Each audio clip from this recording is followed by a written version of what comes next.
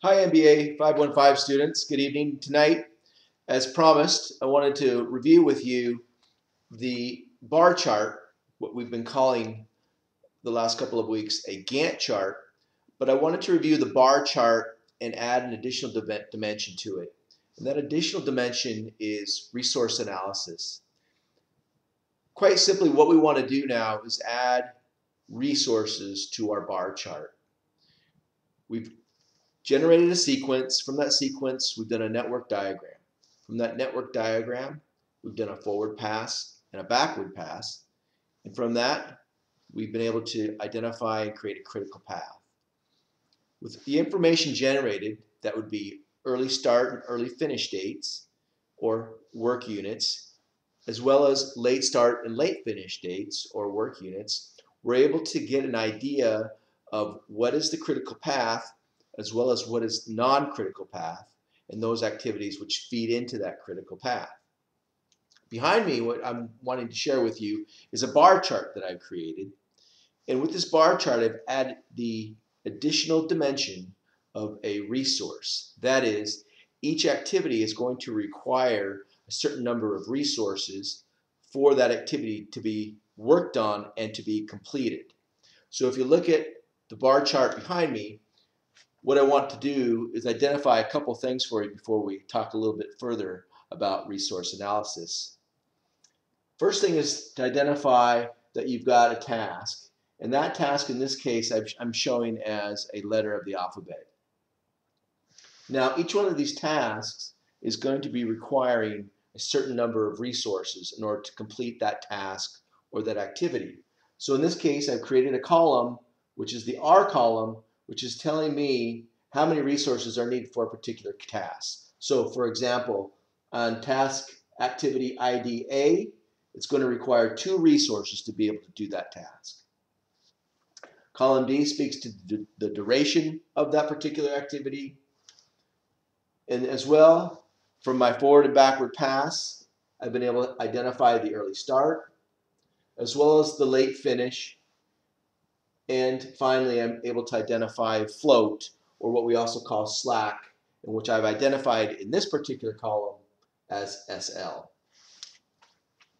Now looking at my bar chart, what I've done is I've taken each of the activities and created a bar for each of them. Starting on day 0 and ending on day 14, I've got my Gantt chart that speaks to the relationships of all of my activities. I've identified here activity A with an early start of 0 for a duration of 2 days, 1, 2, should have a late finish of day 2, and that is accurate. And it is on the critical path because it has 0 slack. So I show that bar as such. For activity B, it is a duration of 1 day, and it starts on my early start date of day 0. It has a late finish date of day 2 with a slack date of 1. And I show the slack as a dotted line because as easily this particular activity, task B, could start on day 1 and be completed at the end of day 2 if, in fact, we were to utilize that 1 day of slack. So when you look at the rest of the bar chart, I use that certain logic to be able to draw in the particular bar, and in those instances where those activities have slack, I take the slack and I dot it in with a light line instead of a solid line to give me an idea of what, and Eve said this appropriately in class, of what leeway I have with that particular activity during the particular time that we are engaged in that activity. So how does then this resource column play into effect? Well, knowing that each of these activities, as I've listed here in these columns, is requiring 2 resources, or in our instance, let's call them two individuals or 2 humans to be able to work on these tasks, that then each day as that task is being worked on, it's going to require 2 people. So in this particular instance, if we look, utilizing our early starts of day 0, if we look at the first unit day of 0 to 1, the first day of work, we've got activity A, activity B, and activity C concurring at the same time. That's what our bar chart is telling us. Each of those activities is requiring 2 people to be working on those activities. So the dimension of the resource added to this bar chart tells us that on day 1, we're going to require 1, 2, 3, 4, 5, 6 resources to work on that first day.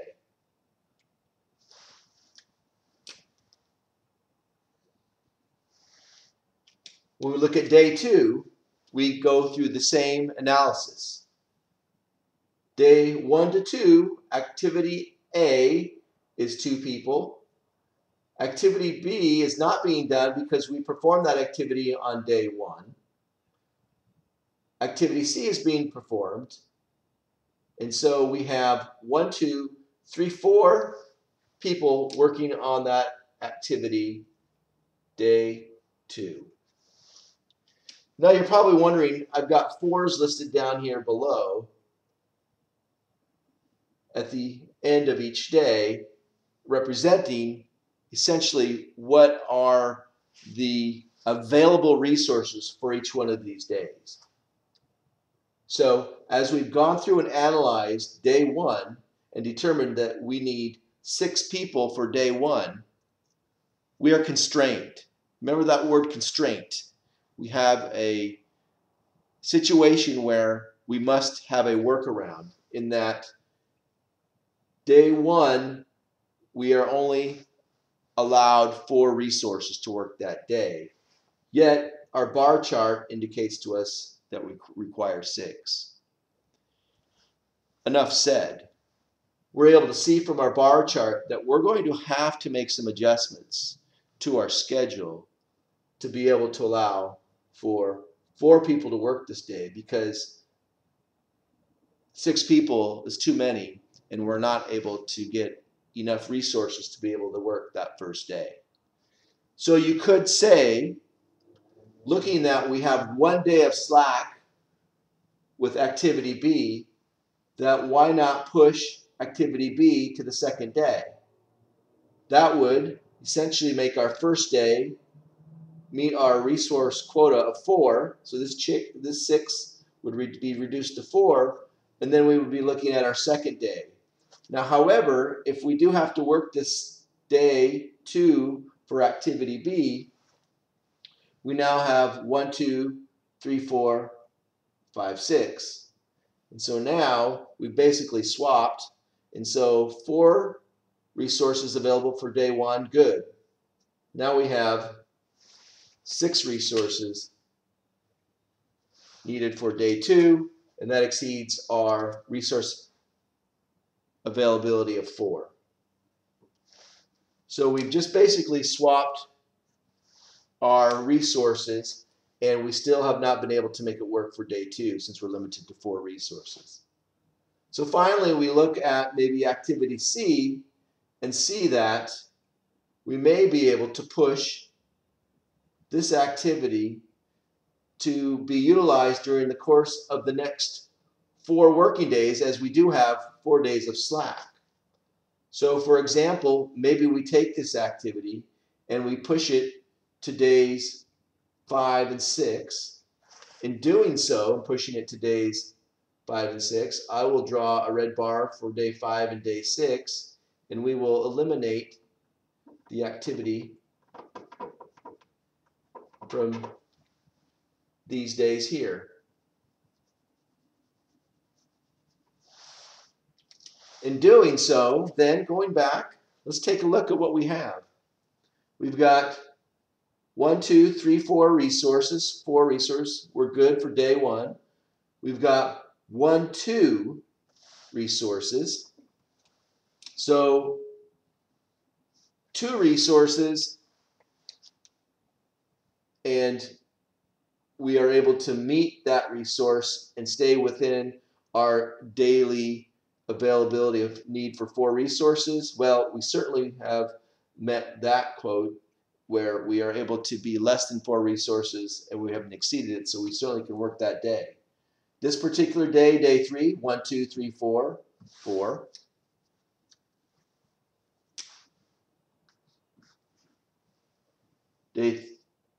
Day 4, we've got 1, 2, 3, 4. Have not exceeded 4 resources. We're in good shape here.